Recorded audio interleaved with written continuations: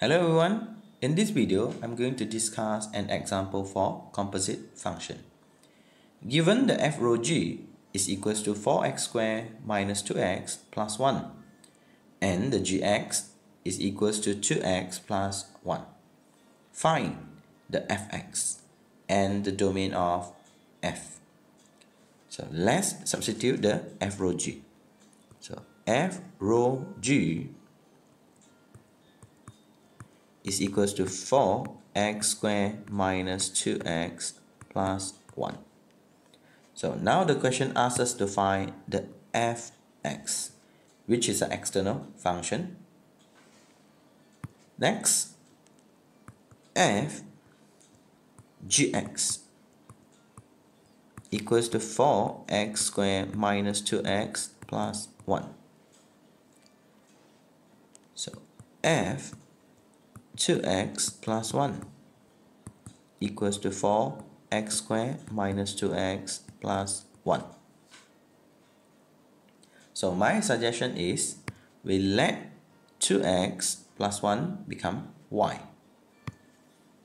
So let y equals to 2x plus 1. Then we are going to make the x become the subject. So and we will have y minus 1 over 2, which is equals to x. So let's substitute 2x plus 1 become y, x become y minus 1 over 2. So fy will be equals to 4 bracket y minus 1 square, for the denominator 2 square, which is equals to 4, minus 2 x is equals to y minus 1 over 2 plus 1.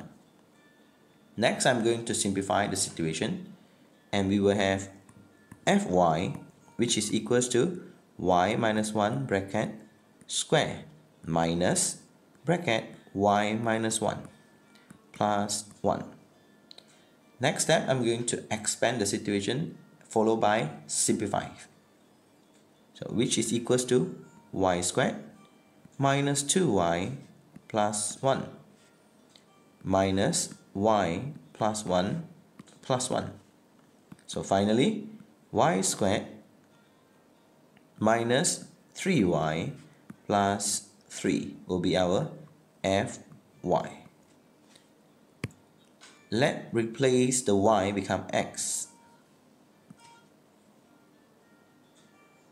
So finally we will have fx equals to x squared minus 3x plus 3, which is a quadratic equation. So the domain for the quadratic would be negative infinity until infinity. So here we are, and thanks for watching for the part A.